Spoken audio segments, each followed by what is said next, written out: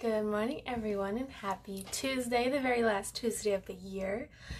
This morning, I'm going to do my work reflection for the year. I've already done all my personal ones, and there are some things I may share and some things I may not, but this is my work reflection, so for those who have been following me for just a little bit, or who have been following me for a while, these are all the things that I've done or changed this year to try to serve you better. In the beginning of the year, I created a raw food presentation because I was watching a lot of documentaries and participating in workshops to learn how to talk about raw food and how to bring that information to you. Also created a pet food labels presentation because I find a lot of pet parents aren't quite sure how to read the pet food labels, which it can be very confusing because the same ingredient can have 3 different names depending on what company that you're looking at. So I find it's really important, and that's why I put that one together. I put my business on Google My Business, which, if you're wondering what that is, if you type in Birch Animal Wellness into Google, it will come up with my work hours and pictures of previous clients and reviews, rather than just my website and my Facebook page and my YouTube page. So if you have had a session with me and you're happy with it, I would love, or not happy with it, I would love to hear what you have to say. So if you want to leave me a review, I would be happy to respond to you that way too. I changed the way that I present on social media, mostly because at the beginning of the year, or at least the end of last year, I think I was posting almost every day on Instagram, and I realized that I was told anyway, that the constant presence is what you want so people will remember that you exist. But for me, it's more about showing up authentically than just trying to shove content down your throats, because I know that's not what you want. On Facebook, I changed my posting schedule because I used to try and post almost every day, every week, and that was a lot. So I still have for 2020, I'm still going to have my Facebook Lives on Tuesday mornings because that seems to be when most of you guys are on, and that morning works for me. Later in the week, usually either Friday or Saturday, once or twice on a Sunday, I'll have an Instagram Live, and I will try to post more regularly on Instagram. My Birch Animal Wellness posts will try to be on Mondays on Instagram, because I know you guys tend to like my Motivational Monday posts. I can track all of that stuff on my business page, and you seem to really like those, which I put together on Canva if you're curious where all of the images and things come from. I redesigned my website again, which I tend to do every year, but this time I added an online booking option for distance therapies only, which are flower essences, animal communication, and Reiki. So if you want any of those by distance for your animal, you can book those through my website. When you go to book the appointment, you'll be shown available times. Because I have now linked my work schedule to my Google Calendar, which took about a month to transition, you can now see when I'm free to book me and when I'm not, because I have to keep constantly updating my Google Calendar as new appointments come in. I wrote a couple of articles at the beginning of the year. They are on a blog. It's Positively Green at WordPress, but paw as in like a dog's paw. One was about punishment versus reinforcement in terms of training styles. One was about animal chakras, the 7 chakras and what each one is, how to help, and how to know if it's unbalanced. And to be honest, it was so long ago I forget the third one. But I'm going to try to do a little bit more of that because I do like writing.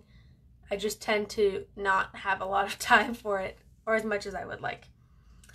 I redesigned my brochures, which if you haven't seen, I haven't put out too many of my new ones yet, but unfortunately I did print them before I finished my animal communication certification, so that is not on there. But my new email is on there, which is birchanimalwellness@gmail.com if you don't know. And it is now linked to eTransfer, so you can send the money to that one now, which I just did a couple of days ago. I became Tallgrass Canada's lead instructor and only instructor right now. That was about 6 months of training for that. So I taught my very first acupressure class in October. It was supposed to be at the beginning of the month, but I got real sick, and it was near the end of the month. I also taught another round of Reiki and my very first ART Master Level Reiki, which was a really fun experience for me, and I'm glad that I did it. And the student had a really wonderful time, so that's really great too. So I did do my animal communication certification this year, and that is a new service that I'm offering. It tends to be fairly popular because it can be done over distance, and it can be done on animals that have passed, which a lot of people, after a span of 3 months, were allowed to do it on animals that have passed, just to make sure that their spirit and everything have crossed over. So people tend to really like being able to communicate that to their animals that have crossed over, no matter how many years ago it was. I think I had one, their animal passed over 10 years ago, and they were really excited to finally get some closure on that. I also did a traditional Chinese medicine food energetics course available from Tallgrass, and you get to learn a lot about the energetics of food. Some foods are hot and cold energetically, not physically, and depending on what condition your animal has, you can adjust feeding them that way, which I thought was really interesting. I also finished a veterinary assistant course, which I haven't exactly told anybody because the certificate is still in the mail, and it won't be here until probably the 2nd or 3rd week of January. And then I was going to make a post about it, but for those who watch this, you get to know. I officially launched Tallgrass Canada, which was probably since April in the making, so that was really exciting. We have the Shopify site, which is where you can browse the courses and everything like that, which took a while to put together. And then we have the online learning portal, where if you take online classes, that's where all the classes are, the quizzes, the information, and everything like that. That's where you submit your short answer questions, multiple choice tests, and essays. And I get to grade all of those, which was fun for me. I did animal communication at my first live event this year, which was really interesting because I've never done readings at a live event before, and it was a lot busier than I thought. I barely had time to eat, but it was a lot of fun, and I'm really glad that I did it. I started doing more live collaborations, which means I had to learn basic video editing because I'm not a techie person in that aspect. So I had a lot of help from one of my friends, Vanessa. Vanessa, if you're watching this, thank you for your help again. I did one on Canadian horses. I did a couple of online collaborative lives, and then I did a couple more where I shot with the camera the content, edited it together, and then published that video. So that was really fun. I'm glad. I'm lining up a bunch for next year. I'm going to try and do one a month depending on people's availability, but I already have about 7 or 8 professionals who have confirmed that they will do it. One is earlier in the year, 2 are in the spring, summer, and 1 is at the end of the year. So far so good. I'm looking forward to sharing all of their wisdom with you. I wrote a nutrition ebook. In case you're wondering or missed that, I believe it was in September, August or September, and it's basically just the nutritional basics, so what they need physically. It covers vitamins, minerals, amino acids, everything like that.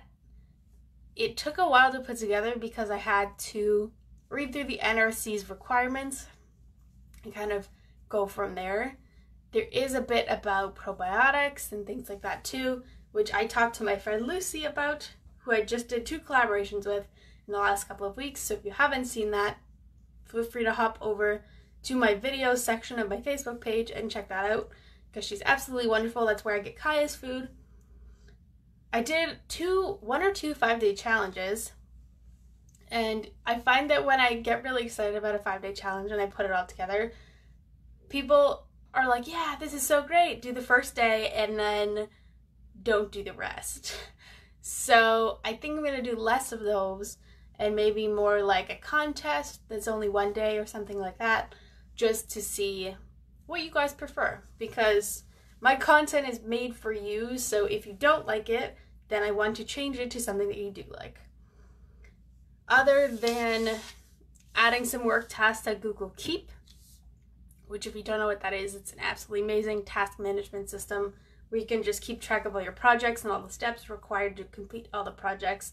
So when I was doing my ebook, this is what I did. I said I have to do research on vitamins, I have to do research on minerals, and then I have to organize it in that way, and then get the nutritional daily requirements for each one, and it helped me not miss anything when I was putting it together. But as we're doing a reno in April, it'll be really helpful for me to keep track of everything. But that's my work reflection. If you have anything you want to see, don't be shy. I'm more than happy to accommodate.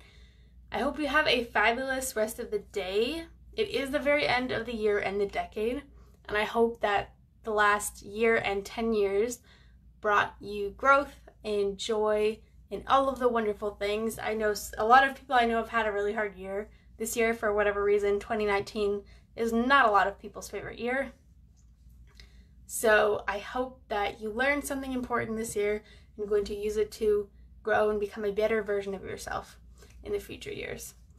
Have a fabulous rest of your day, and I will see you. I think the next Facebook Live is next Tuesday, but there will be an Instagram Live at some point the end of next week. Have a fabulous rest of your day, and I will see you next year.